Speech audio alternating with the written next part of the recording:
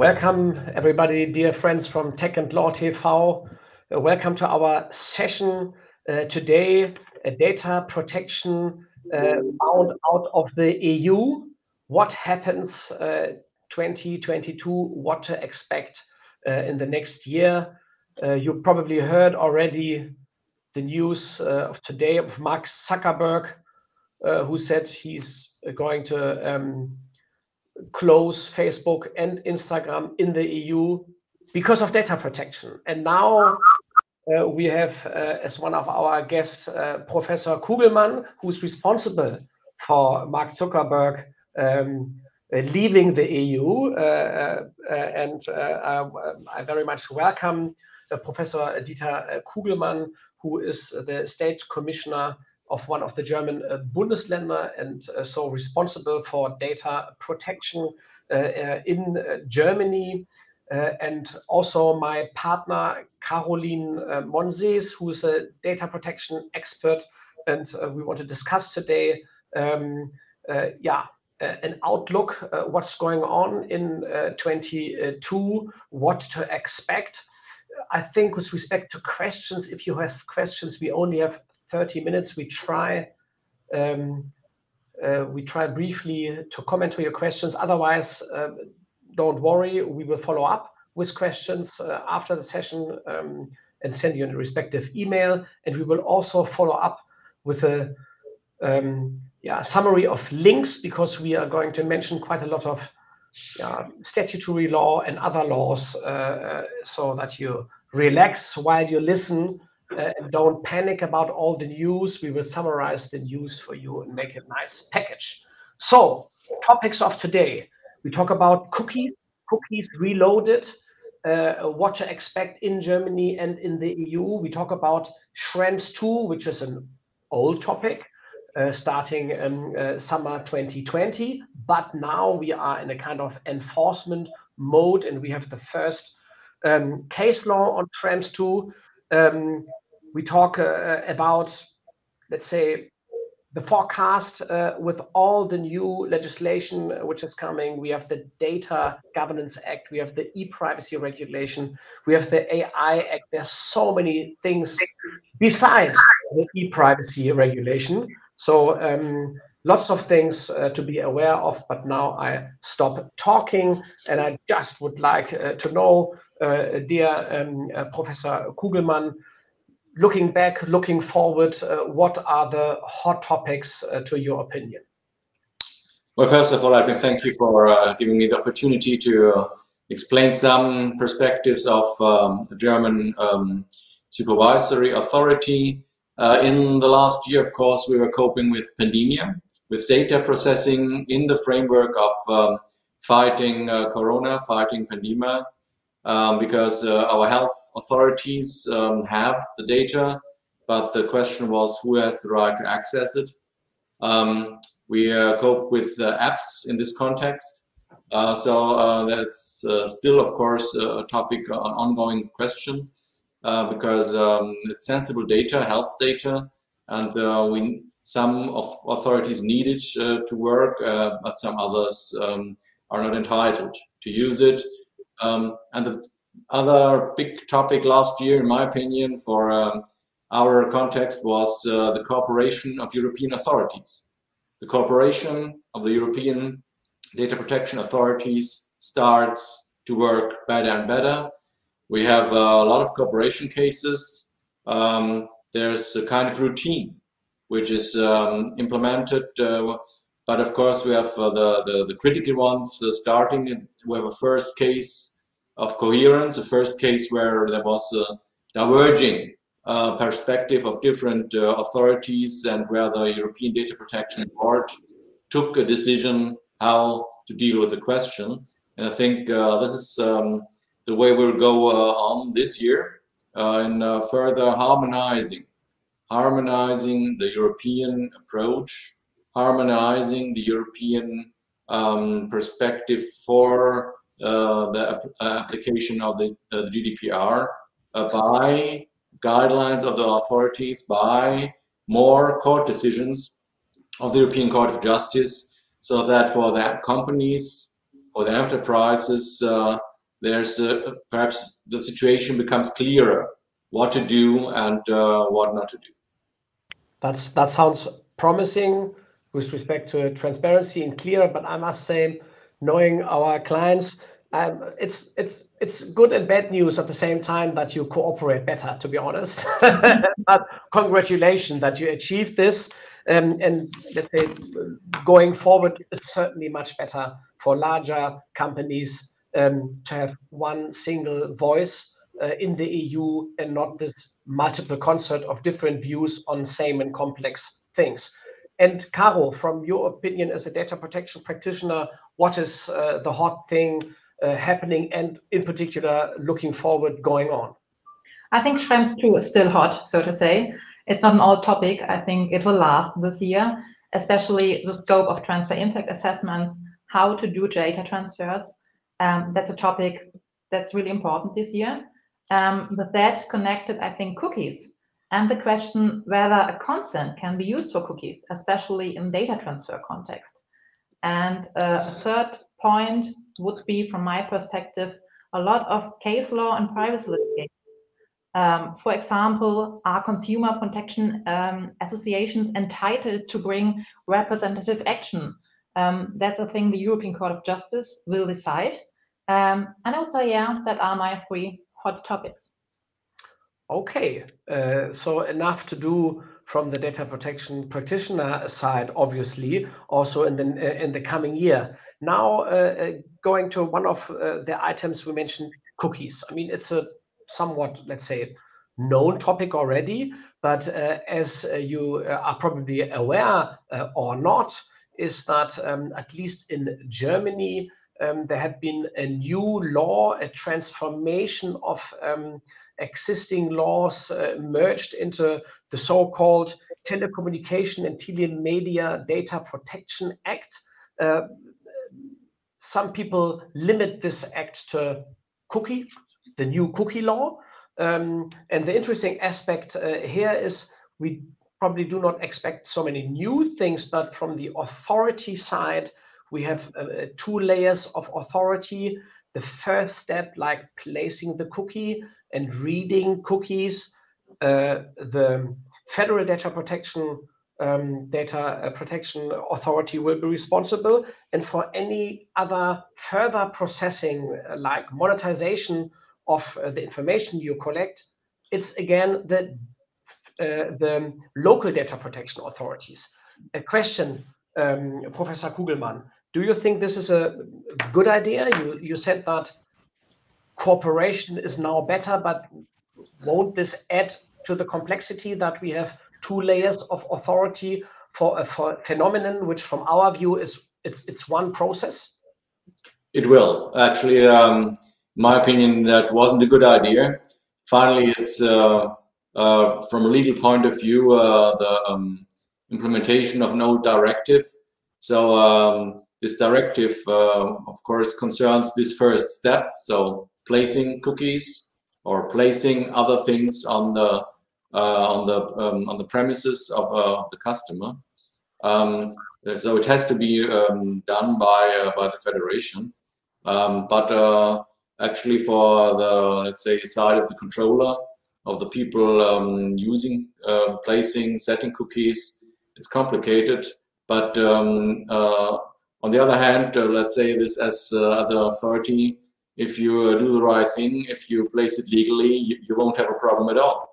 So my message would be that here with this different layers, of course, it's let's say a challenge to cope with different authorities. But on the other hand, first of all, it's the responsibility of the controller to try to get along with the legal situation. Yeah, and in order to do the right thing, as you said, the German authorities actually they provided us with a orientation, with a guideline, quite substantial. I think like approximately 20 pages guideline how to use this new law, how to interpret that law. We will translate this into English, and that will be one item of our link summary. And Caro, with that basis, will it be like easy for companies to just look into that guideline and said, okay, this is transparent, 1, 2, 3, I know what to do? Or is anyone like who already worked on cookies and privacy policies need to rework what they have done to some extent? Well, to be frank, I think it hasn't gained so much attention so far because it was published, I think, the 21st of December last year, so 3 days before Christmas. So it's just, people are just looking at it and it takes a time. And it's not easy, no, it's quite an effort to install all the requirements. Yeah, but in the end, you have to read it and implement it. Okay. At least you should try to. Yeah, but I assume, Professor Kugelmann, that as you issued and provided that guideline, this will be then the basis for, let's say, how you look on the cookie issue. That's our way to proceed with the question, exactly. It was our Christmas gift last year.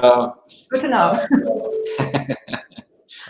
Hope you're happy with it. So, actually, the guideline is really the guideline for all German authorities, and finally, it's not really different from what other European authorities might think.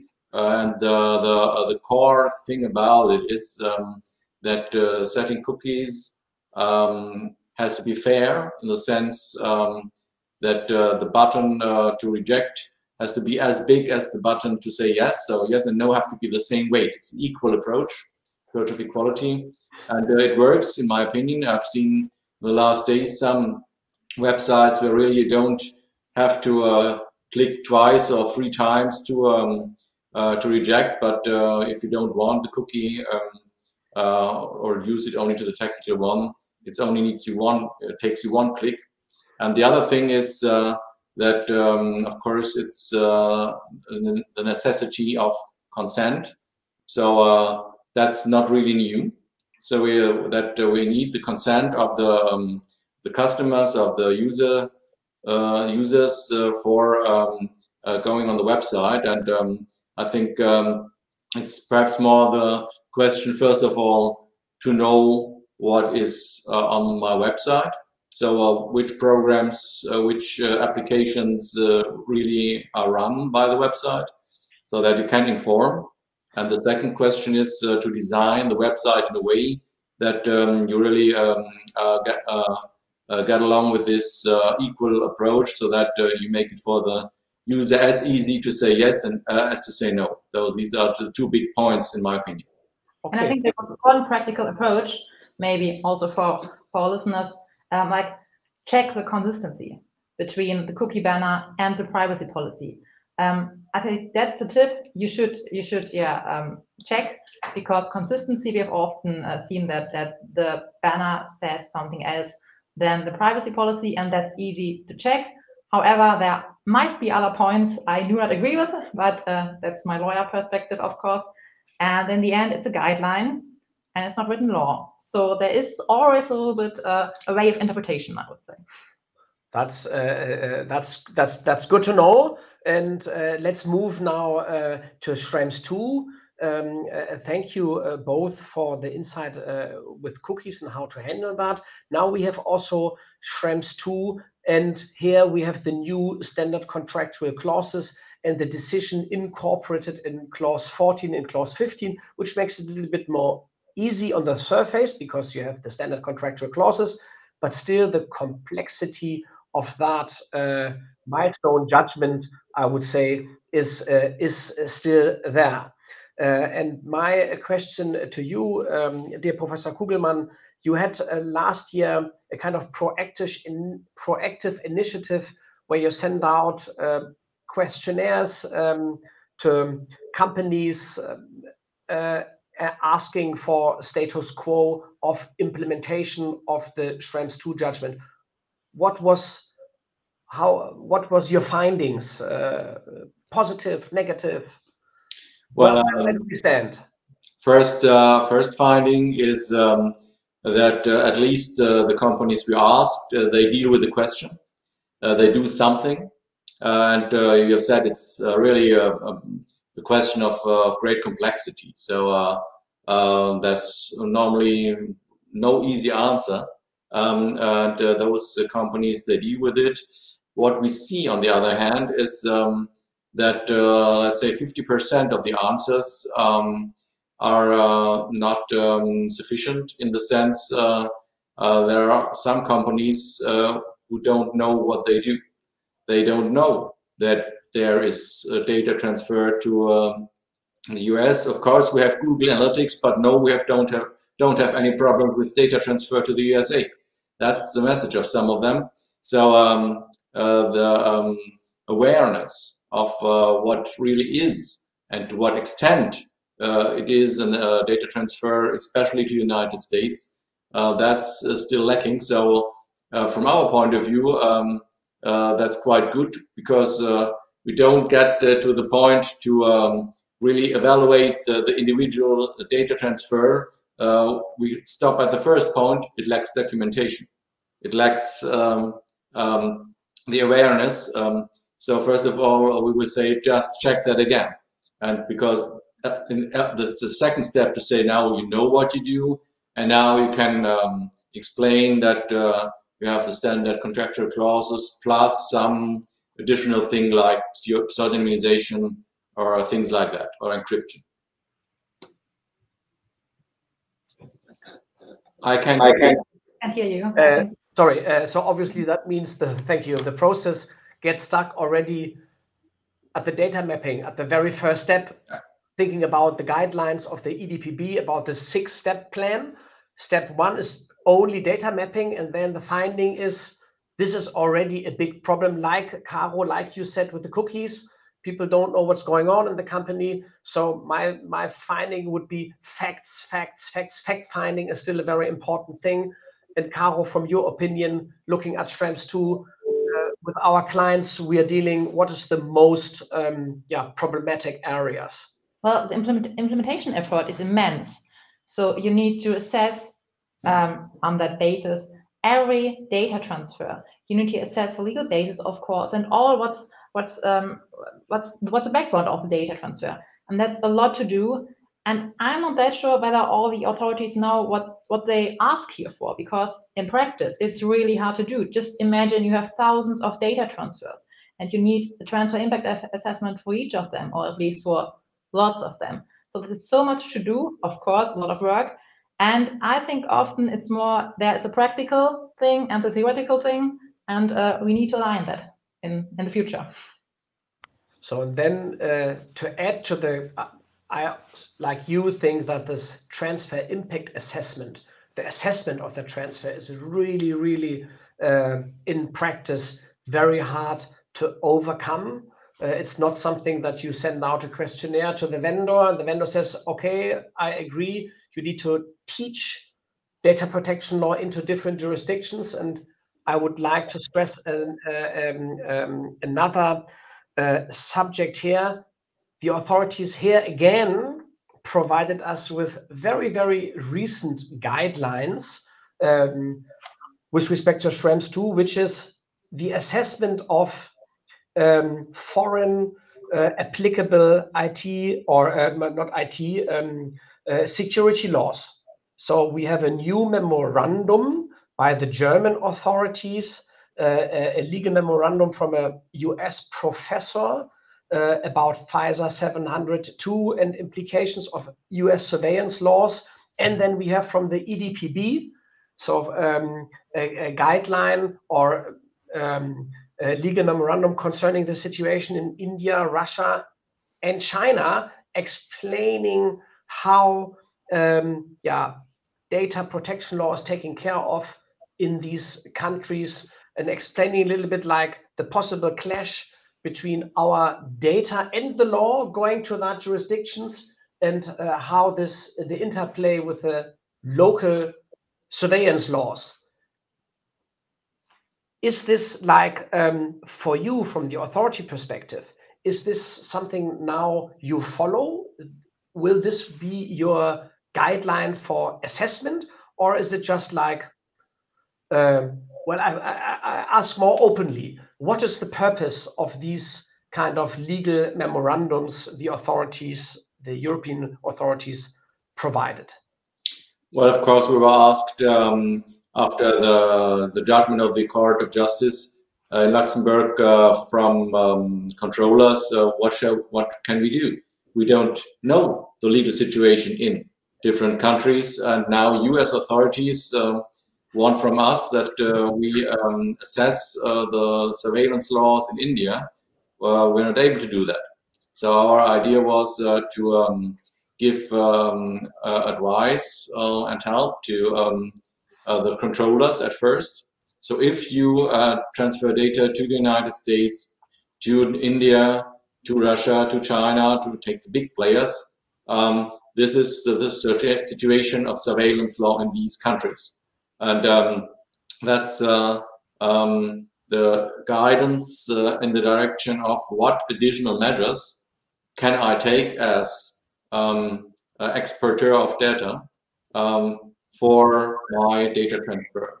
And for us as authorities, on the other hand, if we take really a decision concerning one controller and one or two certain data transfers, then we do it on a case-to-case basis. So these general expertise we have, this general legal guidance is helpful. But of course, if we take the concrete case, then we have to go really in depth in the matter. So this is for us then more, let's say, a background information helping for our case-to-case basis. So what I hear is it's really hard to execute. That's the thing I hear.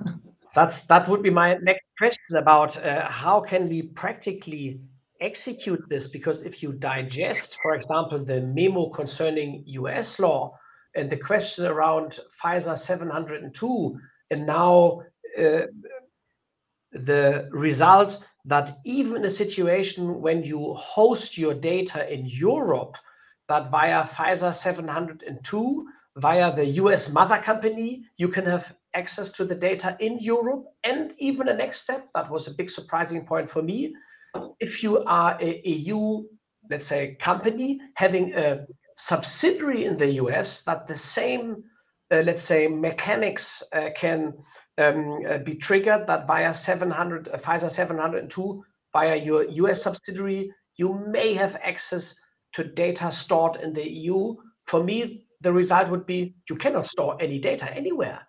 We had to go back to paper. My question is, aren't we going too far? With no, there must be a solution. Well, first of all, this expertise of Professor Vladek is the expertise of Professor Vladek. So it's, of course, not binding for us as authorities. But we know for the US situation, we know quite exactly what the European Court of Justice has said. And there was a lot of information about FISA 702, the executive order 12333, etc. We have a task force on that. But we wanted to, explain the situation. What is the scope of application of FISA 702? So American perspective of an American lawyer, what is the scope of application and what is perhaps not the scope of application of the surveillance law, because in a concrete case we have to deal with all those questions, and there is of course the problem, and that's what also is a part of this expertise, that in the United States we have case law. Finally, we don't know it exactly now, and nobody can know it exactly now, because we don't know what the authorities really do. Some of them are secret services, so it's not known. And the second point is, if it comes before the court, then the American courts may take a completely different decision from what is written down in the expertise. So it's, as you said, Ms. Monsees, it's hard to execute, also for us. Because if we say, well, from our point of view, the American law is like this, the court in Chicago may tell us no. Not only the court in Chicago, I think multiple experts in the US and in the EU will say a different thing. So thank you very much. There's one question from the audience, and that is something I would like to give to you, Caro. And I know that it's created nervousness around our clients. It's the stop of Google Analytics from the Austrian High Court.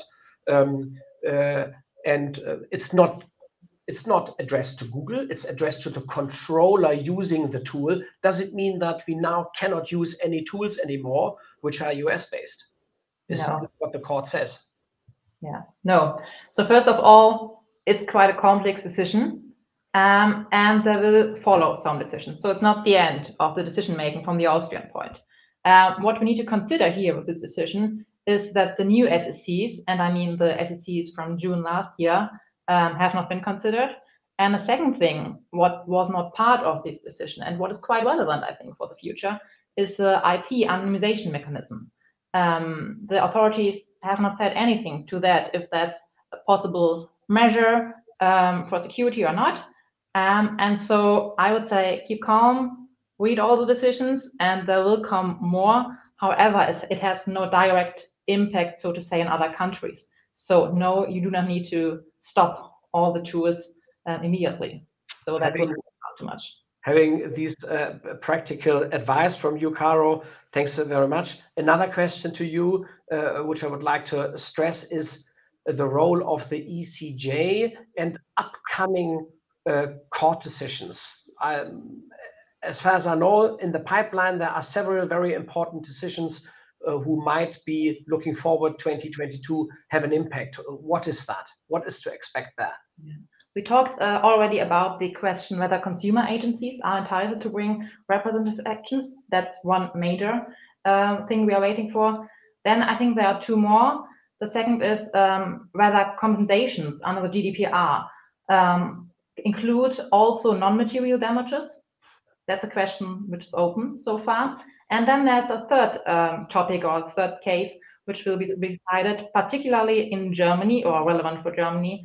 And it is associated with the liability under the GDPR. So do we have an association liability for the entity as a whole, or our German concept so far, do we have the liability only for the offender? And that's quite a difference. And that's also the third decision, which will be really interesting. We're waiting for that.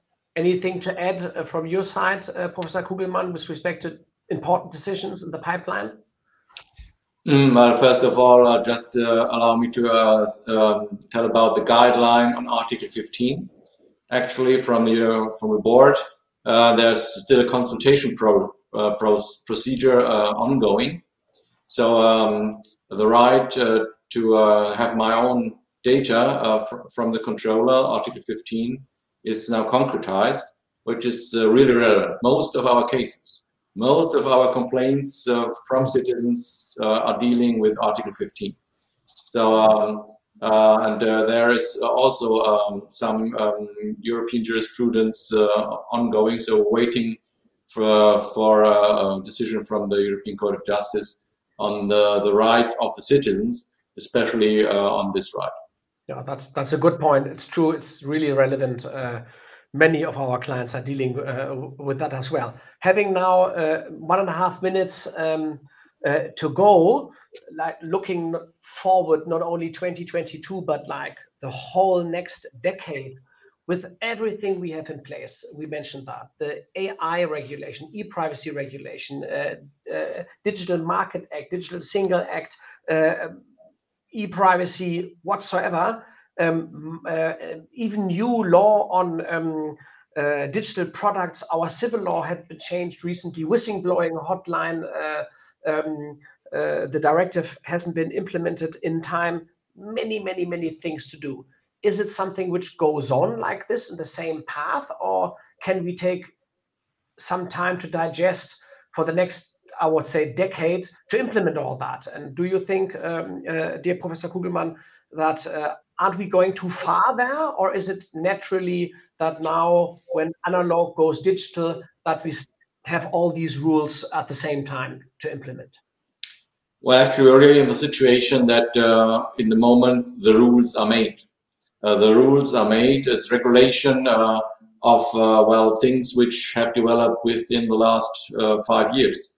But at the end of this year, I think we will have a situation where all these European acts will be in force, or most of them, and then we can take a little some breath together and perhaps some beer to get along with it, because then we should focus on, let's say, topics. So what about health data? What about advertisement? To get rules then out of this bundle of laws, get rules for concrete data processing, because we want that, we need that, but we need it within a frame according to law. I think this is a very good closing comment. Thank you very much. Take a breath, have a beer, and relax a little bit. Take time to digest everything which is coming like at the same time. Thank you very much, dear Professor Kugelmann, for being here with us. Thank you very much, Caro, for participating in this session. Thank you all for listening and joining Taylor Wessing's webinar session today. As I said, I will send out a summary of links. If you have questions, please follow up with that via email. We are happy to correspond to your questions, and have a good evening, have a good day wherever you are in the world. And that's what I find very fascinating. Data protection is the first global law, and we are now in a global community. So I say good day and good night at the same time. See you soon. Bye-bye.